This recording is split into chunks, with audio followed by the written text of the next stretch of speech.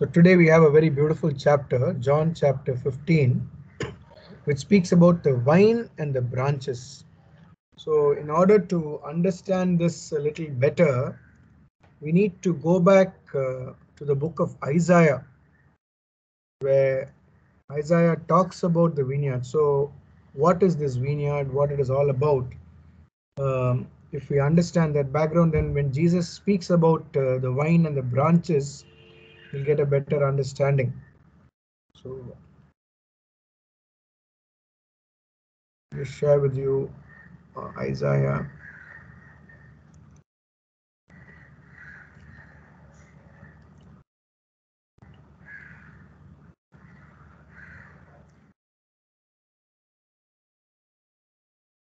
So you can see my screen, right? Yeah.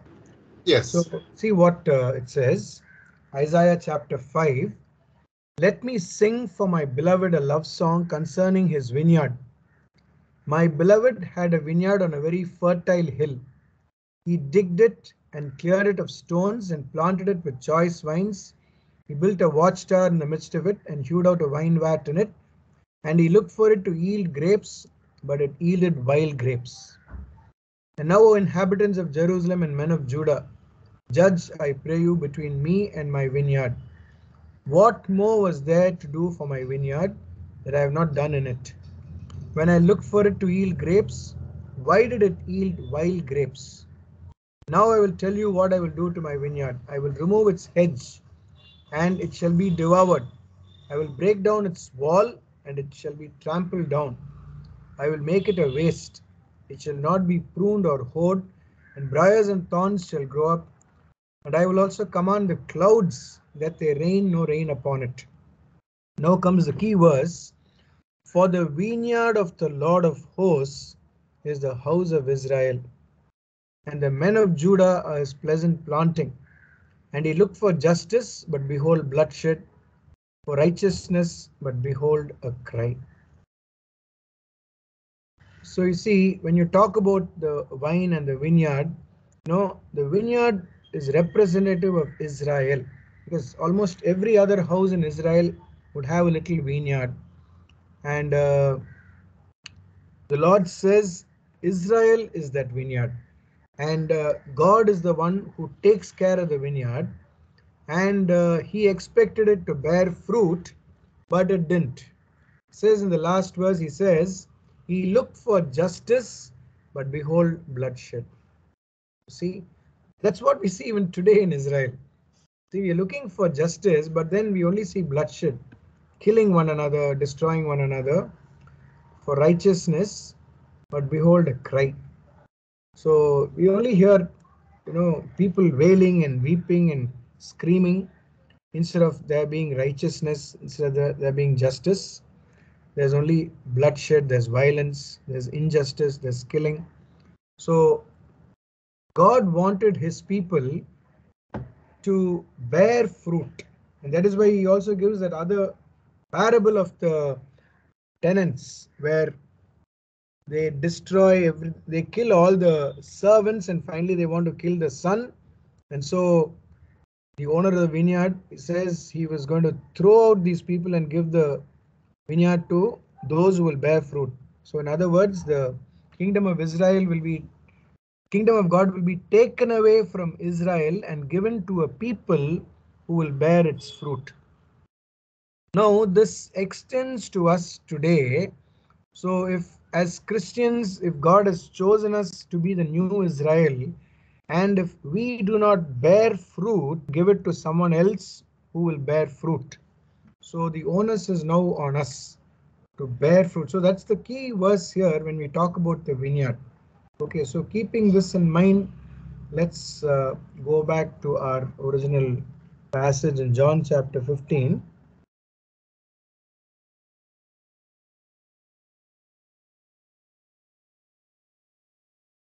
So now Jesus says, I am the true vine and my Father is the vine dresser.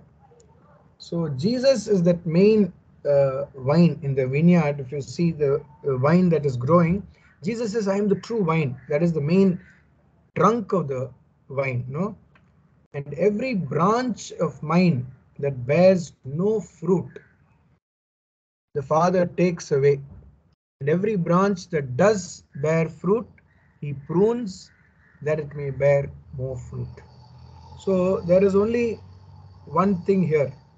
You should be a fruit bearing branch.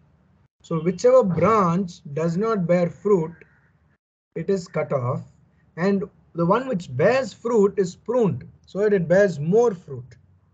So basically, to be a fruit bearing tree, because otherwise why do you have a vine if it is just wasting away the soil and not giving fruit? So the whole focus here that Jesus is giving is on bearing fruit. Now he says, in order that you have to bear fruit, what should you do? What should the branch do in order that it should bear fruit all the time? See, he says, you are already made clean by the word which I have spoken to you. So that means you have been cleansed, you've been pruned, you have been made, all ready to bear fruit. Everything has been done by Jesus himself. You are already made clean by the word which I have spoken to you. So God's word has been given to us that has cleansed us, and it has now prepared us to do his will. So what do we have to do next? He says, abide in me and I in you. So this means a complete union with the vine. The branch has to be completely united with the vine. It cannot try to grow by itself. So there is no breaking away from the main trunk, from the vine. So a Christian, a disciple is invited to abide in the vine, to be part of this vine and to take all the strength it needs, all the nutrients it needs from the vine. As the branch cannot bear fruit by itself unless it abides in the vine, neither can you unless you abide in me. Now here comes something mind-blowing. Uh, you see, when I look at myself and I say I should bear fruit, I should bear fruit, I must realize that I on my own cannot bear fruit. No matter how much I try, I will be useless and worthless and cannot really bear fruit unless I am soaked, I am completely immersed in Jesus. So who is it that makes me bear fruit is Jesus, because he is the vine, and all this fruit bearing in me will happen when I have completely given myself to him. That means I have lesser and lesser of myself and more of Jesus within me. So what happens is I become more like Jesus, and when Jesus starts filling me, he starts coming into me completely, I start bearing fruit. So the more I have the Lord in me, the more fruit bearing I will be. The more I have of myself, the lesser will I bear fruit. So neither can you bear fruit unless you abide in me. So the word that is the main word here is to abide in him. That means to be rooted in Jesus, to be soaked in him, to be part of him. If my life is not rooted in Jesus, then I'm wasting my time. I'm doing a lot of activity, I'm doing a lot of things, but eventually they don't bear fruit. So in order that I may really bear fruit, I have to abide in Jesus. And then automatically the fruit will come. People around me can see the fruit, they can see it happening. All I need to do is to abide in the vine. So Jesus makes it very, very clear. Apart from me, you can do nothing. So I am the vine, you are the branches. He who abides in me and I in him, he it is that bears much fruit, for apart from me you can do nothing. So the branch in itself is not a very powerful thing in itself. It's not powerful, it's not fruitful by itself, because it is attached to the vine, because it gets all its strength and nutrients from the vine. It is constantly bearing fruit. The moment it says, okay, I seem to be a very good branch, I seem to be doing very well, and it cuts off from the vine, it will immediately start drying up. And that could also happen to us because there are moments when we think, oh, I'm talented, I'm smart, I'm clever, I'm intelligent, I have a lot of things which I can do on my own. Once I say this, I cut myself off from the vine. And then what happens is I become fruitless and all my effort becomes meaningless. And therefore, this awareness should constantly be in me that I am soaked in the vine. If I am not soaked in the vine, if I am not part of that vine, I become a useless branch. So if a person does not abide in me, what happens? He or she is cast forth as a branch and withers. The branches are gathered, thrown into the fire, and burnt. So this is for someone who does not abide in Jesus. You begin to wither. Your life becomes dry, and eventually you are going towards your death, which means finally, your whole purpose in life is wasted. Whereas the next verse says, if you abide in me and my words abide in you. That means if abiding in Jesus means doing what he wants me to do. That is why he says, my words abide in you, which means all that Jesus has said, I begin to put into practice. That is when his words abide in me. So if Jesus says, love one another as I have loved you, I start doing this in my daily life. I start putting it into practice. Then what happens? Ask whatever you will, and it shall be done for you. Very clear, no? Very simple as well.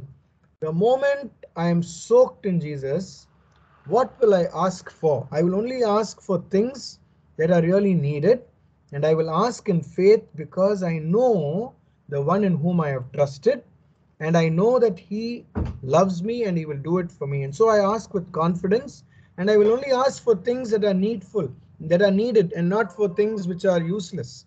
So automatically I will begin to ask for things that will really further God's kingdom in our lives. And so in whatever I ask, Jesus says it will be done for you. No two ways about it. There's no 50-50. There's no 90% chance. No. The moment you ask for something, it will be done. So that is the promise that God gives us in his word. So once we abide in him and we start living out the values of the kingdom in our life, whatever we ask God, he is ready to grant it for us because we are asking him according to the mind of God. And that is how we will ask the moment we abide in him. So this abiding is so important. Without this, whatever else we try to do in our lives, here and there, now and then, all that eventually will not lead us to the kingdom. What will lead us to the kingdom is abiding in him, clinging on to him, no matter what. That is why our whole life should, be focused on furthering God's kingdom, should be focused on knowing the master and constantly communing with the master and growing in him. So I should desire to become more and more like Jesus every day. Every day there should be a progress. I shouldn't go backwards. No, one day I go forward and then next day I go backward is not the way of a Christian. It's like, walking on a treadmill where I have to constantly keep going forward. The moment I stop, I will fall back. See, I have to constantly be on the move. I have to keep going ahead. So I need to grow more and more into the person of Jesus. And that is when I become fruit bearing. By this, so when you start bearing fruit, when you start abiding in Jesus, what happens? My Father is glorified, that you bear much fruit and so prove to be my disciples. Beautiful, no? So if you abide in Jesus, automatically you will bear fruit and the Father is glorified. And this is a very clear proof that you are a disciple of Jesus. You don't have to say anything, you don't have to do anything. People looking at you will have to say you are a disciple of Jesus. It's like you look at a mango tree and the whole world can understand. When they see a mango tree, it is a mango tree. It can't bear some other fruit. In one season it starts giving guavas, in another season it gives something else. No. Throughout the year, 365 days of the year, a mango tree will only bear mangoes. And so when you become a fruitful person, people who look at you automatically know you are a disciple of Jesus. So that is when the Father is glorified. You see? So this is our calling. And so this chapter of John is so important for us, to abide, because anything else that we do, will have to stem from this, from our knowledge of God, from our union with God, from our, being attached to Him. From this comes our whole life, our whole purpose. See, as the Father has loved me, so have I loved you. Abide in my love. Beautiful. The Father loves Jesus, and Jesus loves us in the same way. Therefore, He says, with this love, I want you to abide in me. See, this love of God has been poured into our hearts. In Romans 5:5 we read, God's love has been poured into our hearts by the Holy Spirit who has been given to us. So at baptism, you and I have received God's Spirit in fullness. And this love of God is within us. We don't have to look outside. It's there within us. And Jesus says, I have loved you with this love. And therefore, He says, abide in my love. Don't go away from this love. That love is there in you. All that the branch has to do is just to remain with the vine. That's all. It shouldn't desire to cut itself off for any moment, to think, I can manage on my own. No. The branch has to constantly cling on to the vine. Jesus says, abide in me, cling on to me all the time. Don't for a moment think that you can manage on your own. So if I keep abiding in Him, then I begin to bear fruit and further God's kingdom. Verse 10, if you keep my commandments, you will abide in my love, just as I have kept my Father's commandments and abide in His love. Now, what is this commandment? Commandment is nothing but love. That is the love commandment that Jesus finally gives us. See, so what Jesus says is very simple. Love God and love your neighbor as yourself. So love one another with the love that I have given you. Love one another as I have loved you. Once we do this, we will realize that automatically we will start bearing fruit.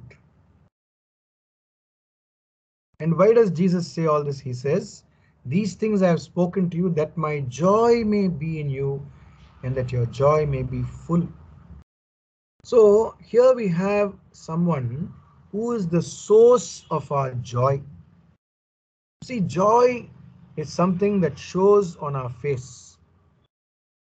The moment we love, there will be joy on our face. Only a loveless person will also be a joyless person. If there is real love in your heart, it shows in your face as joy.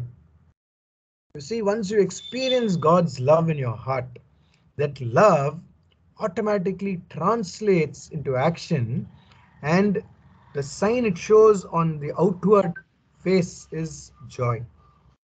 The moment you begin to, experience this love and want to share this love, it shows up as joy, and people can see this in you. It will be very visible. It's not something you have to try to put on. It's not something that comes now and then. It's the constant glow that will be on your face. So my joy will be in you, and my joy in you will be complete, will be full. That is why Jesus says, I have told you all this. Now you need to be aware of this, Jesus says, because my love has been poured into your heart. Start loving one another as I have loved you. And once you do this, this joy within you will start flowing, and it will go to others. It won't remain with you. This joy has to spread. It has to spread all over the world like wildfire. And it has to touch every person on the planet Earth. So this is given to us that it may be shared. This is not something that is to be kept to oneself. So love is something that has to be given. It has to be shared. See, that is why God loves, because God needs an object for loving. So you can't just keep it to yourself. That is why He created us. And so every creature of God is loved by God. That love of God extends into all His creatures. And these creatures in turn have to share this love with everyone. That's how love works. Love is not something that is bottled up and kept. It's not something that's closed. It's something that is thrown out and shared, given to everyone freely, unconditionally, not expecting anything in return. That is the very nature of love. God's divine nature is love, and that nature has been given to us, and so it should become natural for us to share this love. Okay. This is my commandment, that you love one another as I have loved you. So he repeats what he said in the previous chapter. He says, love one another as I have loved you. That is his commandment, nothing else. You don't have to think about the 10 commandments. No. Jesus says you love one another. That is all we need in our lives. That is why St. Augustine will say, love God and do what you please. Because the moment you love God, you will not do anything that will hurt Him. You will not do anything that will hurt your neighbor. And you will not do anything that will hurt yourself. Because love is something that is so powerful, so beautiful, and it can only do good. It cannot do harm. You see, love cannot harm the other. So when there is true love in your heart, you know that you can never harm or hurt your neighbor no matter what. So that is why all these wars and fights have no justification. You see, you can never justify a war. You can't say, that person is an enemy. I need to kill him, destroy him. No. That means we are not loving. God only loves, and He wants us to only love, not to kill, not to destroy, not to hate. Because love is something that we need to give to the whole of humankind all the time. So we have to love everyone all the time. Remember this, we have to love everyone all the time. So no one is excluded, and there is no boundary to this love. So that is the very nature of love. So if the moment there is a boundary, the moment there are conditions, it is no longer called love. Because the very definition of love is that it's free flowing. It goes to everyone, and it doesn't put up any boundary at all. So that is the nature of God's love, and that love has been poured into our hearts. And Jesus says, just love. Love is given to us. All we need to do is share this love. And he goes on to speak about agape. Agape is the sacrificial love that Jesus showed to us on the cross. So he says, greater love has no man than this, that a man lay down his life for his friends. So that is the greatest form of love. So when we think of love at various degrees, Jesus says the highest form of love is sacrificial love that Jesus himself will show. He not only talks about it, he does it in action when he goes to the cross. All this he is saying before he goes to the cross, because very soon he will demonstrate this love on the cross. So you are my friends if you do what I command you. No longer do I call you servants. You see, so beautiful. See, God doesn't look at us as menial creatures, doesn't look at us as someone below his dignity, someone who is low. No. He says, I don't call you servants, for a servant does not know what his master is doing, but I have called you friends. You see, the word friends is so beautiful. Who is a friend? Someone whom I can share all my ideas and thoughts and feelings with. So that is my friend. Someone who is my equal, someone who, can understand me, talk to me at my level. And Jesus says, you are my friends. I don't call you servants anymore. See, so you are not someone who's down and God is there up and he looks down on you. No, he says, I have called you friends. For all that I have heard from my Father, I have made known to you. So there is nothing hidden from us anymore. God has revealed everything to us. He has revealed all that is there in the Father's heart to us. Can you imagine this? That God doesn't look at us as menial creatures, as somebody to be looked down upon. He doesn't condescend and say, hey there. No. He calls us friends. So we are friends of God. Can you imagine this? When you say someone is a friend, now this friend will do anything for you, right? And God is that loving friend who wants to give even his life for you. That is his friendship with us. You see, the friendship extends to sacrifice. So that's the kind of love that the Father extends to us. So I have called you friends, for all that I have heard from my Father I have made known to you. And going further, he says, you did not choose me. So it is not our choice that we said, okay, I'll make God my friend. No, God chose us and he says, I want to make you my friend. How wonderful it is, no? I chose you and appointed you that you should go and bear fruit and that your fruit should abide. So that whatever you ask the Father in my name, he may give it to you. So he chooses us, he appoints us, and he sends us out. Why? To bear fruit. And that this fruit should abide. That means it should be a constant bearing fruit. It's not something that happens now and stops. No. Should abide. It's an abiding fruit, which means it is not seasonal, it is not time bound, it is permanent. Fruit should abide. And what happens? Whatever we ask the Father, because he's my friend. So whatever I ask him, he gives it to us. That is the relationship God has with each one of us. This I command you to love one another. Again and again and again, Jesus reiterates this point that we need to love one another. This is a command. It's not just an option, it's not something he says, do it if you like it. No, he says it's a command, because only when we follow this will our lives really have joy, will our lives really have purpose, direction, meaning. Until then, our life will really not have that fullness. That fullness comes when we love one another. That is why he commands us. He commands us. He's commanding us. Why this is a commandment again in love, not something like a general commanding his soldiers. No, this is a love commandment. So when he commands us, it's a command in love. He says, please do it, because if you don't do it, you're not going to experience real fulfillment in your life. And therefore he says, I want you to do it. So love one another. And then he goes on to say, what are the repercussions of this? If the world hates you, you see, the moment you start living like this as a disciple of Jesus, he says the world will start hating you. Because the world, when you talk about the world is talking about the sinful world.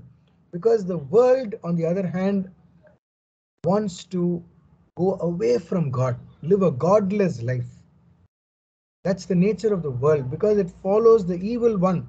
And the evil one wants only destruction, only wants sadness, only wants people to be destroyed, because that is his nature.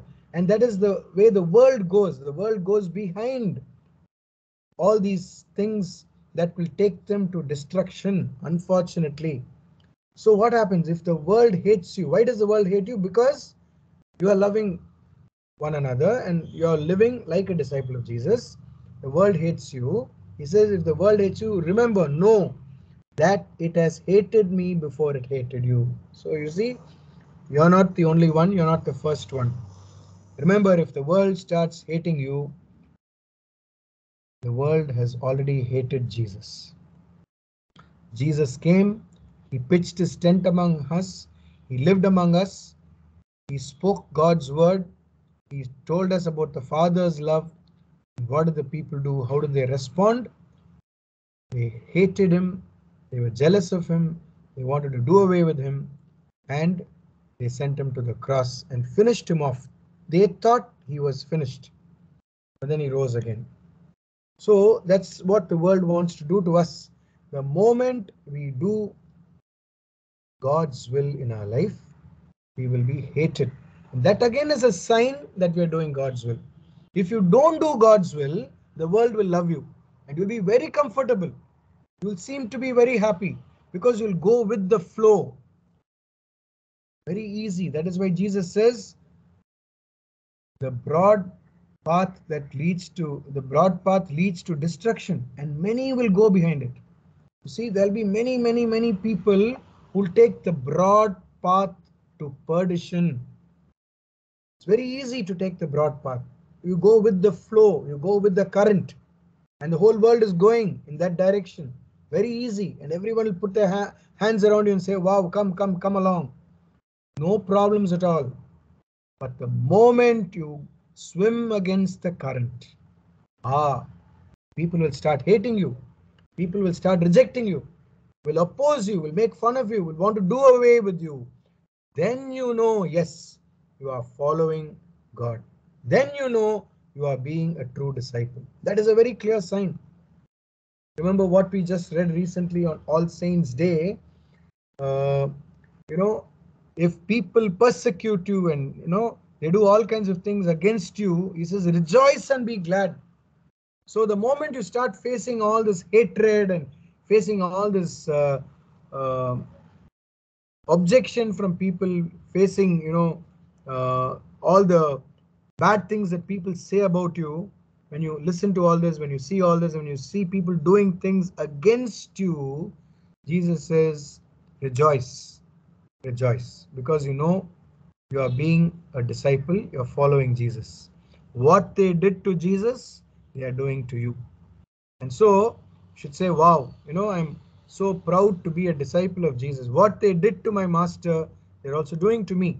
So, I now know that I'm really following Jesus, because that is a very clear sign for me that if I'm persecuted, if I'm, made fun of, if I am, tortured, when all these things happen to me, I know that I am following my master.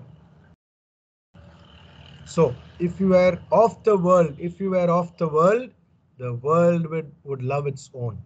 That is why I said they will put their arm around you and say, wow, come, because you're going along with them. But because you are not of the world, but I chose you out of the world, therefore the world hates you. Remember this, another very clear sign for us. Are we going beautifully with the world? Is everything going fine with us? That means we are heading towards destruction. That's a warning sign for us. So we need to immediately come back and see, where am I? Am I going with the world or am I going with Jesus? Probably I've taken the wrong route. I've taken the wrong path. Let me get into the narrow path that Jesus is inviting me to. So I have to choose the narrow path, and those who find it are few, Jesus says. Those who find this narrow path are few. Am I one of the few who has chosen the narrow path, or am I like the majority who take the broad path to perdition? Every day I need to ask myself this question. Am I on the narrow path that leads to life, or am I on the broad path that leads to perdition? Remember the word that I said to you. A servant is not greater than his master. If they persecuted me, they will persecute you. If they kept my word, they will keep yours also. You see? So, if we are disciples of Jesus, they will persecute us. They will try to do away with us because we are following the truth. And the world cannot stand the truth, no? So it only wants falsehood. We have to live in a world of fantasy. That is why people are craving after movies, and our whole life becomes like a movie, because all the time we are fantasizing and we want to have the movie world in our real lives. See, when people watch films, what happens is they want to uh, extend that into their real lives, and that is when tragedy strikes. You see, because the film stars I see, the kind of life they live, I want to have that kind of life. And when I don't have that, I'm disappointed, I'm frustrated, and I want to end my life. So we are getting into the wrong path. We are getting into the wrong path that leads to destruction. So that is why Jesus says, come back to the path that leads to life. Come back to the narrow path. So if they persecuted me, they will persecute you. If they kept my word, they will keep yours also. But all this they will do to you on my account. Remember, you're not in isolation. You're not being tortured and punished because by yourself you're doing all this. No, no, no, no. You're associated with Jesus. Remember, you're part of the vine. You see, you're not a branch that's just sticking out. People look at you not just as a mango branch, but as a mango tree. You're associated with the vine. You're associated with Jesus. And therefore, on his account, they are punishing you. They're doing all this. They're persecuting you. Because they do not know him who sent me. They neither know the Father nor do they know Jesus. If I had not come and spoken to them, they would not have sin. But now they have no excuse for their sin.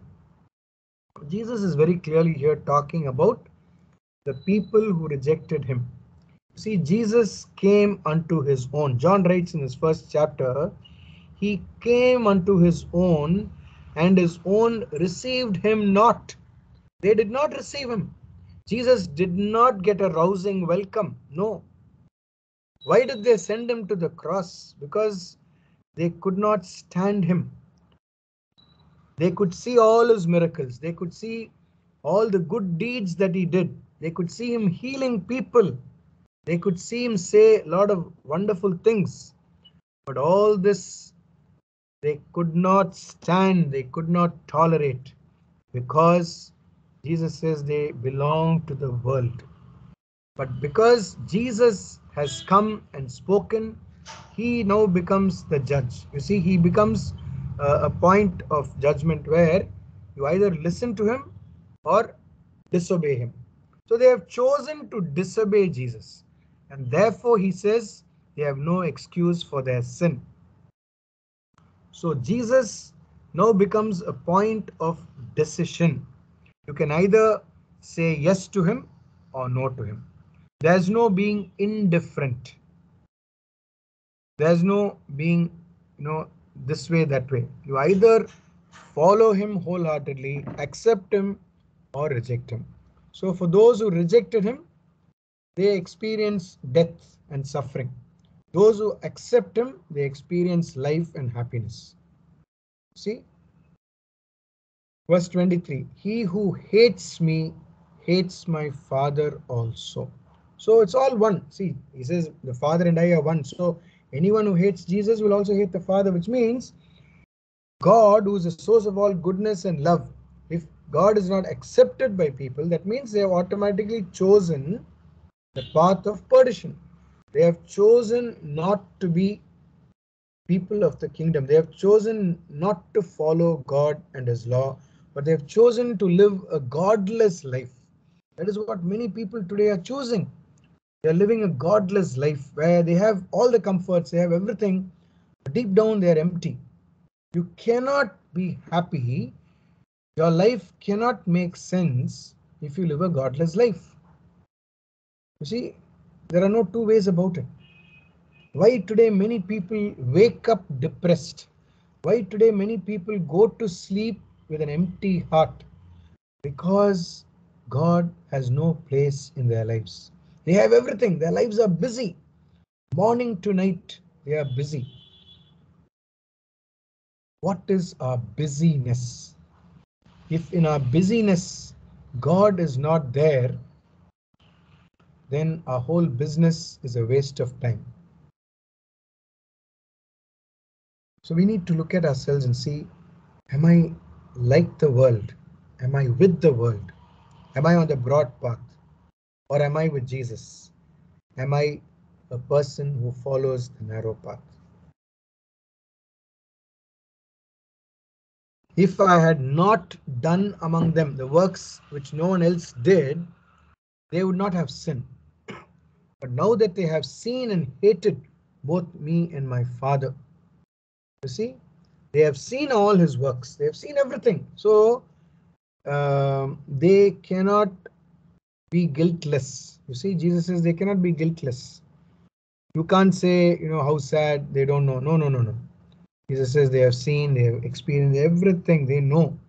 And they have chosen, they have decided to go against him, to disobey him.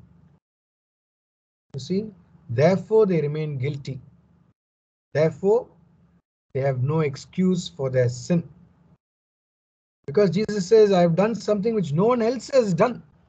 And by his resurrection, he will also show that he is going to do something that no one else has done. He will rise, which no other human being has done. So he will rise again. And in spite of that, they will reject him. You see, in spite of the resurrection, they will reject him.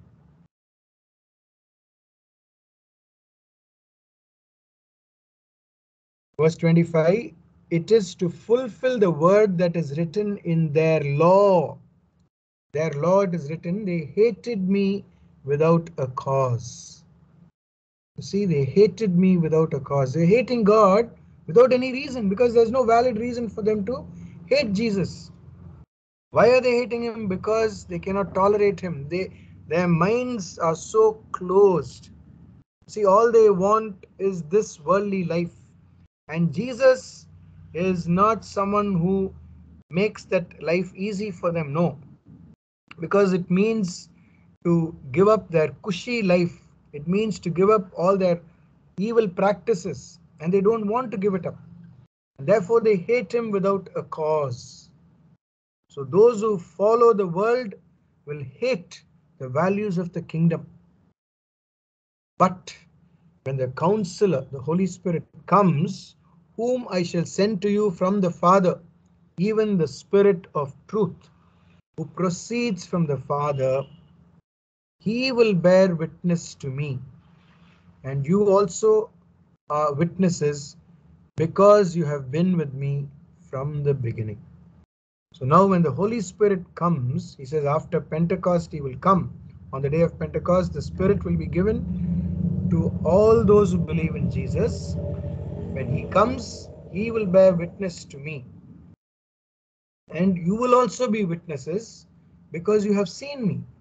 So all those who have experienced God will be witnesses. They will be able to share this love of God with everyone.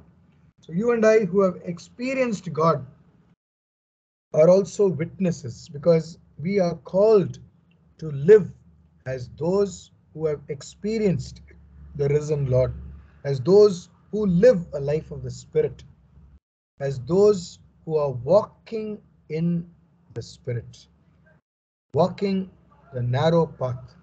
So we are also called to be witnesses, and when we witness to this love of God, many others who are walking in darkness will turn to the Lord, and we will start showing to